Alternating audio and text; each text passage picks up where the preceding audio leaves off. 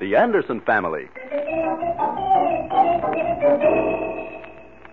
I don't see why you have to buy cowboy boots to wear in the mountains, Oliver. You have to wear 'em, Mary. If a snake strikes you, well, he hits the boot instead of your leg. Well, what about me, Pop? I need them too, don't I? Well, not necessarily. The records prove that snakes bite more men than children. I don't see why Junior can't have a pair of those boots. Because they cost $25. And he'd only wear 'em once. Oh, you're going to wear yours to work. How do you like? Uh-oh, here we go again, folks.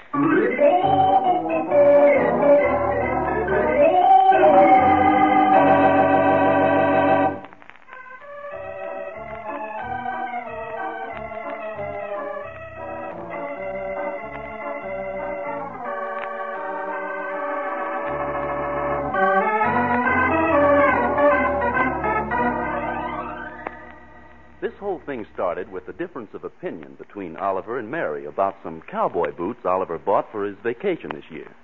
It's finally been settled that the family will go to the mountains, but only after a struggle. The first thing Mary knew about the decision was when she was driving Oliver home from work this afternoon. Well, I bought a tent this afternoon. A tent? Sure. Gets chilly up in those mountains after dark. Well, I don't see why we couldn't have just gone to the beach for a week. The beach and get trampled to death? Oh, no. The mountains are the only place left where you can stretch your legs. What's in this box? This? Oh, why, the fellow where I bought the tent showed me a pair of cowboy boots. Said I'd need them. Need 'em for what? Roping mountain goats?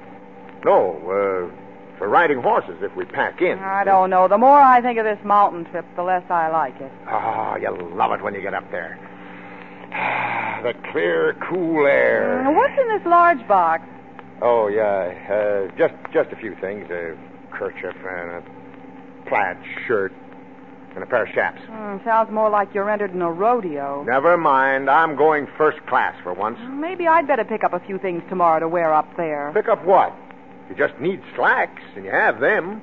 And you won't do much riding. I'd like to go first class, too, Oliver. Oh, I see. Now I'll hear that from now on. Well, I didn't want to go in the first place. Now, I don't see any sense in going someplace you don't want to.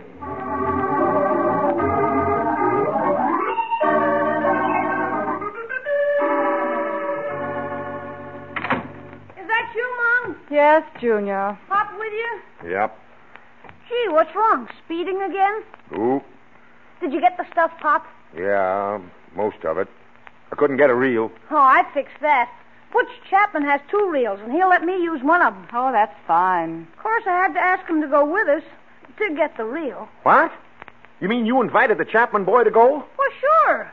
I needed a reel, so I made a deal. Well, you can unmake it. I'm not going to be responsible for anyone else on this trip. Of course, you can always go wading, Junior. Gee, it took me 3 hours to sell them on the idea, too. Well, look, Junior, I hope you see what I mean. Yeah, I guess so. Yeah. Gee, Pop, what's in the boxes? Oh, just a couple of things I'll need. That doesn't include a reel either, Junior. It doesn't include a reel because I can't get one. There. See what it is now. Jeepers, Pop. Cowboy boots. For me? Well, no. The man only had this one pair. You can wear them while your father sleeps, Junior. Oh, gee, Pop. I bought them because we might run across a snake.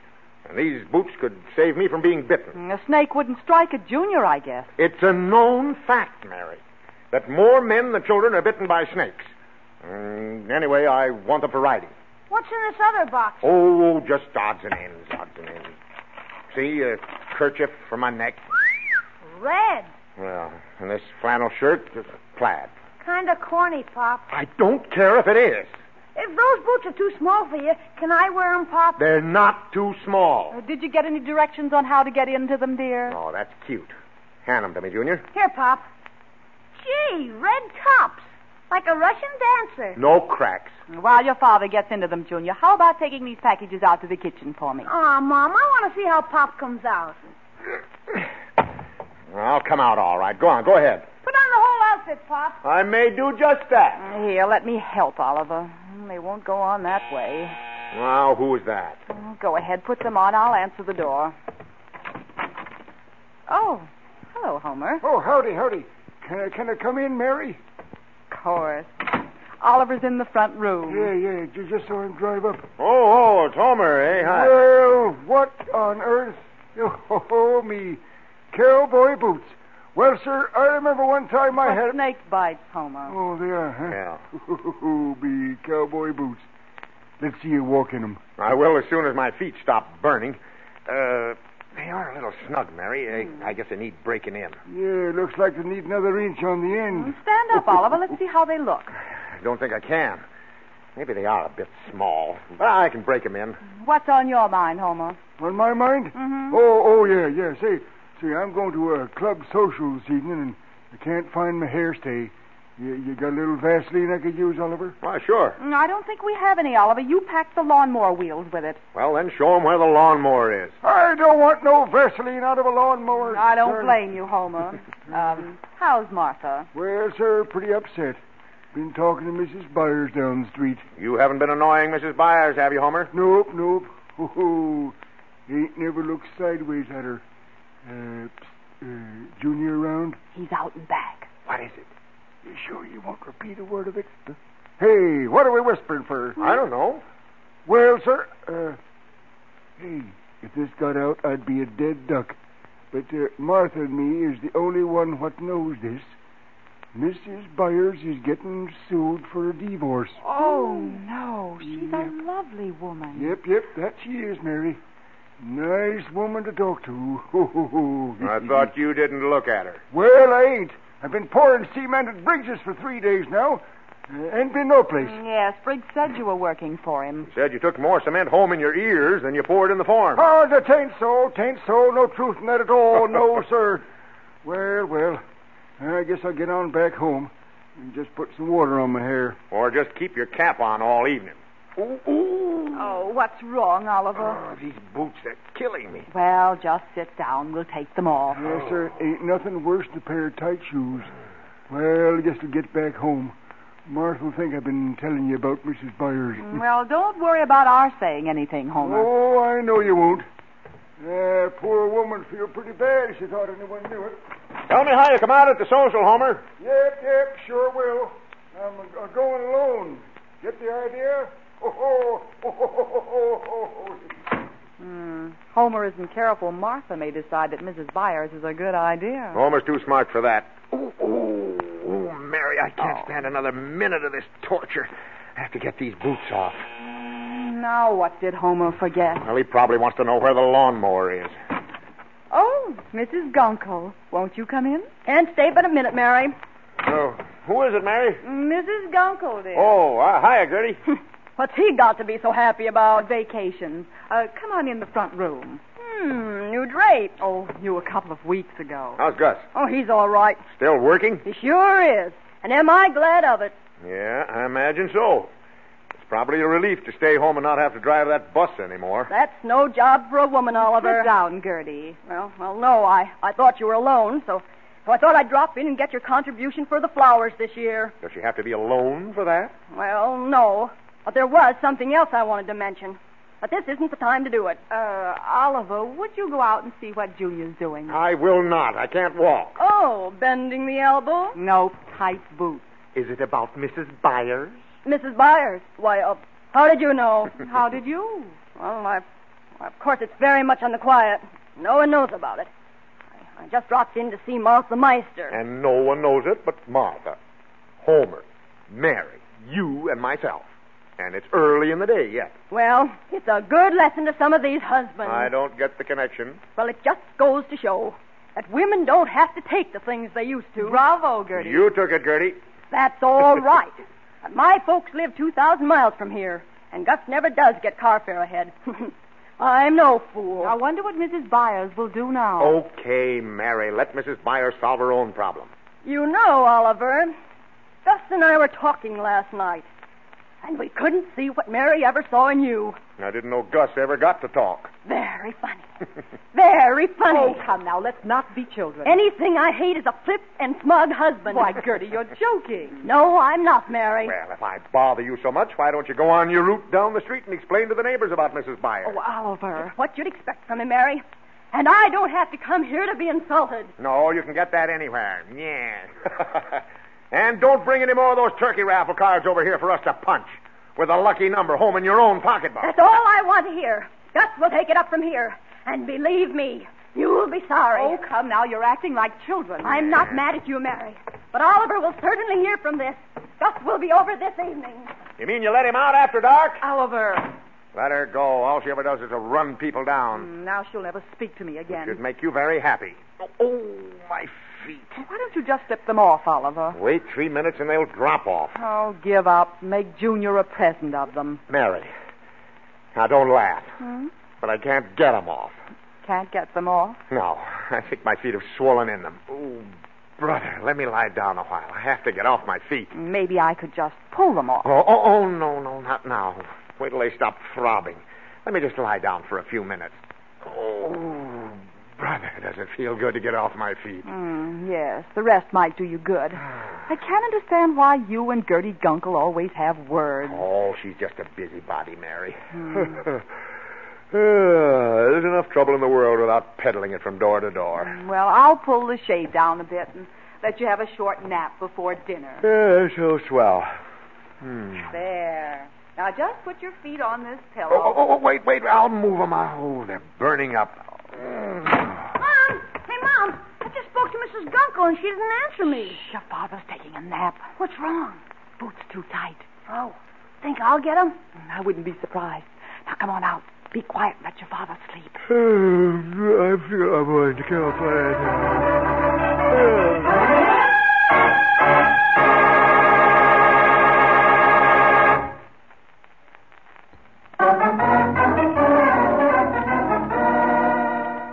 And now, back to the Anderson family. Oliver bought some very beautiful and expensive cowboy boots for a vacation trip into the mountains. It seems that he got the boots to fit just a little too soon. And on Mary's advice, and after much struggling, including a heated argument with Gertie Gunkel, Oliver has sought his cot for respite and refuge in a short nap. He has just fallen asleep.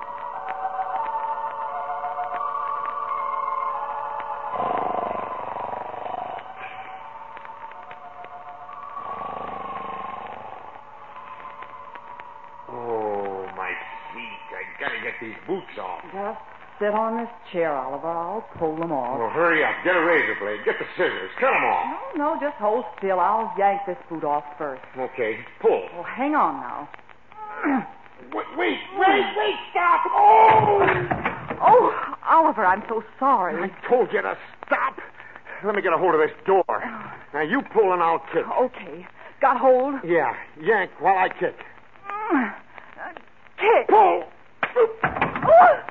Oh, you kicked me right in the eye. Right, you brute. I saw you kick her. Why? In the eye. I didn't do any such thing. Oh, my eye. You scoundrel. Huh? You should be in jail. Mary, don't you stay with this person another minute. But, Gertie, you know I didn't mean yes, it. I know. Come on, Mary. I'll send you my lawyer. We'll see if you have to stand for being kicked around.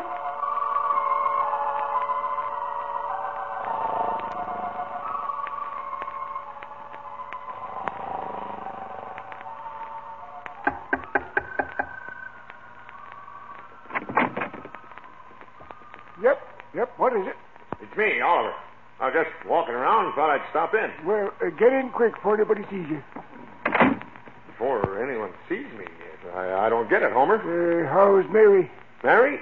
Oh, that. Oh, she's fine. Things like that never bother her. You mean she's used to being kicked around? Huh? Kicked around? Look, Oliver, I'm your friend. And I always thought you was a pretty nice feller. Well, thanks, Homer. I just stood up to a band of wildcats if they'd have said one word against you. But Gertie's seen it with her own eyes. Oh, so that's it. Yep. Me and Martha's talked it over, and Martha's a good woman. If she was home, I wouldn't dare let you in the house. But, Homer, you know me well enough to know I wouldn't do a thing like that on purpose. No, you wouldn't, eh? No. Well, of course, sometimes a fella kind of loses his head, and before he knowed it, he'd done something terrible. But I don't think it was terrible. I was just... Yep, I know, Oliver. We're entitled to our own opinion on them things. Why, the same thing happened when Martha and me was first married. Well, Well, let's not go back that far. She took $11. I've been saving for a corn sheller. Well, now that's different. There was money involved. No, don't make no difference. Money or no money. She took that $11 and bought herself a new fall outfit with high button shoes, hat, gloves, dress, a coat, a petticoat. For $11? That's when $1 was tough to get, son. Well, sir, when she walked into the house with the paraphernalia on and kind of leered at me under a cheap veil hanging over her left eye, golly, I was waiting for her. What happened? I walked up to her and jerked her hat off her head and pulled back my fist. And hit her? Well, no, she swung first. Oh, but it just goes to show that a man ain't always to blame. I won't breathe it to her soul. Listen. Marthy, you coming up the steps. Yeah. Come on, quick, out the back way. Gee, I feel like a criminal. Come on, now, hurry now. I'll see you tomorrow sometime. After dark. Now, get...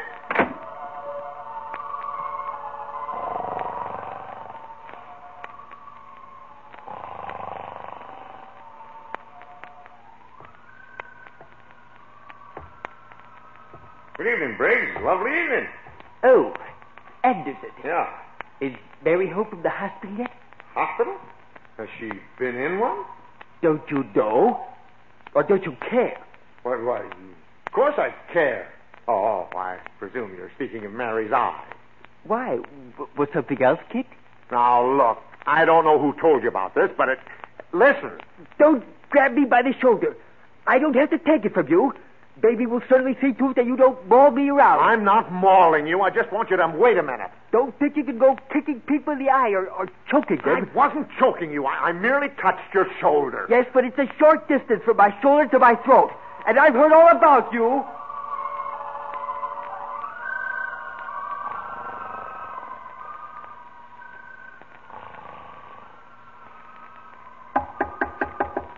Who is it? It's Junior. Oh, let me alone, son. I want to see you, Pop. Oh, well, come on in.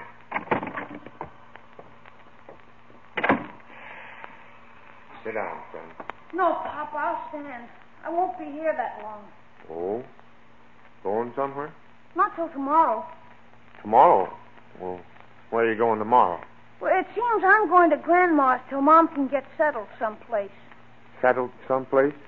Well, she always liked it here, didn't she? Well, you can see why she couldn't stay on now, Pop. Yeah, I guess so. How is Mom? Pretty bad. Oh. Mrs. Gunkel is nursing her back to normal. Gunkel? Oh, how can a person be normal around Gertie Gunkel? I just wanted to tell you, Pop, I think you're all right. Thanks. I think you're all right, too, Junior. I suppose no one took the time to explain it was an accident. No one explained anything, but I saw Mom's eye. Oh, well, from what I've heard, I didn't know she still had it. Of course, I'll see you every vacation, Pop. Well, that's swell. We'll have so much to talk about. Well, I guess I'll go see if I can help Mom pack. I don't think it'll do me any good to go down and talk to your mother. No, I don't think so. Mom was all right till everyone started phoning. Now she has to do something about it. Oh, you mean Gertie got on her bike again? Yeah, looks like it. Well, shake, Pop. We may get together at a later date. Well, of course. I'll be around somewhere. Now, don't you worry, Junior. Just be a good boy. I will.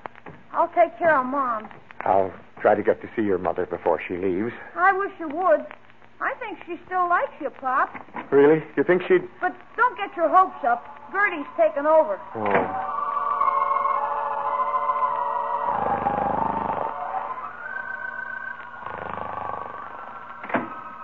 Mary, how long is this thing going on? Leave that door open, Oliver. Open? Okay. Oliver, I hate to do this. You've been so lovely about everything, and we've been so happy. Now, you can see I could never hold my head up again after Gertie told everyone about this and exaggerated it. Look, Mary, I'm going to see Gertie Gunkel right this minute. Oh, no, please, Oliver, please. She's not going to break up my home when it's half paid for. But she's sending her lawyer to see me. Well, we don't have to talk to him, Mary. Well, maybe it's best to just see what happens. Yeah, well, I'll tell Gertie to stay home nights and put as much effort into cooking as she does into gossiping, and Gus will know how it feels to be well fed for once. I'll say to her, listen here, you troublemaker. I'm all through fooling with you, and from now on, look out. I heard that, Anderson. Huh? I heard every word of it. Where'd you come from? How'd you get in? The door was open, and I heard every word of it. I'm Mr. Gunkel's lawyer of the firm O'Brien, and O'Brien. My name's Bergman. Bird Dog Bergman, they call me. Oh. Now, Mrs. Anderson, if we could get someplace where it's nice and quiet and private. Well, Mr. Bergman, maybe you'd better talk to my husband. Yeah. After what I just heard? Not Bergman. I'm not interested in husbands. Mr. Bergman, this is my husband, Oliver. I've met him. Well. So you're Mr. Anderson. That's right. You naughty man. Now, wait a minute. Did Gertie Gunkel send you here? That doesn't concern you, Mr. Anderson. Oh. I just want the poor young lady to sign a few papers, and O'Brien, and O'Brien will do the rest. Papers? Now, wait. I didn't call you. It happens that I'm representing the lady in the case. Say, Mrs. Anderson, could we have it sort of private in here? Now, look here. Mrs. Anderson doesn't really want a divorce, and she didn't send for you. That's the husband side of it. And I'm prepared to take this to the highest court in the land. But, Mr. Bergman, maybe if we Don't let him scare you, Mrs. Anderson. I know how you feel, but always remember this. From our long experiences in cases of this type, we find that once they kick him in the eye, they'll do it again. Oh, but Oliver didn't kick me on purpose. Yes, but we got witnesses who say he did. I tell you, this man's unreliable, Mrs. Anderson. Now, I know we all hate to take this step, but why go through a living... Well, even just go through. Because remember this. If he kicked you in the eye once, he'll do it again. I didn't kick her in... Say, pardon me. Leave the room, will you, Sonny?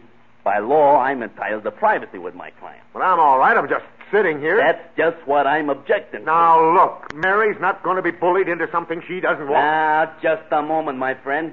The courts are full of your kind. Kick him in the eye and try to square it with a pair of rayon stockings. And where does it get the wife? Where? Just another kick in the eye. Oh, Mr. Bergman, I don't know what to do. I'm so upset I can't think. Take it up with Oliver. I can't stand any more of this. She can't do this to me. Now, look here, Bird Dog. I know you came out here on legitimate business. I don't mind that. I know you're trying to make a living, and I don't mind that. But I do resent your telling Mary I'll kick her in the eye again. Now you have her confused. Listen, buddy. I know it's tough. We get these remorseful husbands every day. But they always come through after the bird is flown. Look, why don't you settle a few $100 on her and give her a divorce and start over again? Words don't seem to have any effect on you, Bird Dog. And if I could stand in these boots for just 10 seconds, I'd run you out that door. You mean you can't stand on your feet? Well, that's just fine.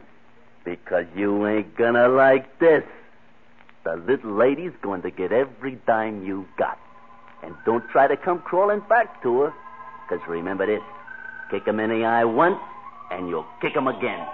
Get out of here. Come on, scat.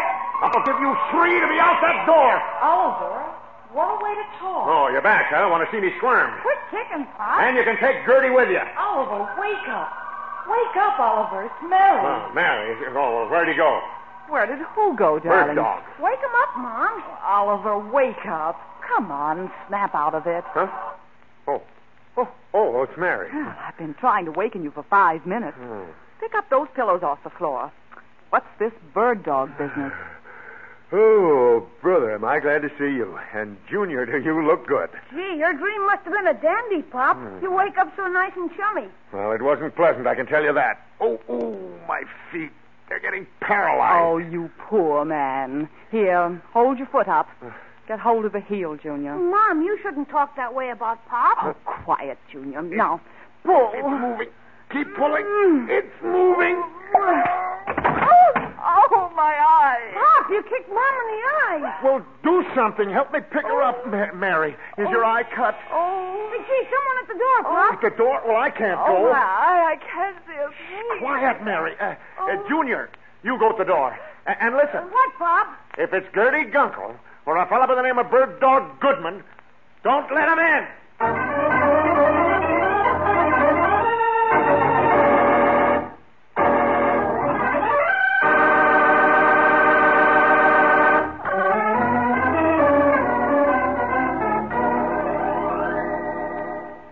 The Anderson Family is written by Howard Swart, directed by Herbert Lytton, and featured Richard Lane as Oliver, Louise Arthur as Mary, and Walter Tetley as Junior. Herbert Rawlinson played Homer Meister. Others in the cast were Ginny Johnson and George Peroni. Sound was by Ray Erlenborn, music by Gordon Kibbe. Your announcer is Doug Young. The Anderson Family is a Hollywood Broadcasters production, transcribed from Hollywood.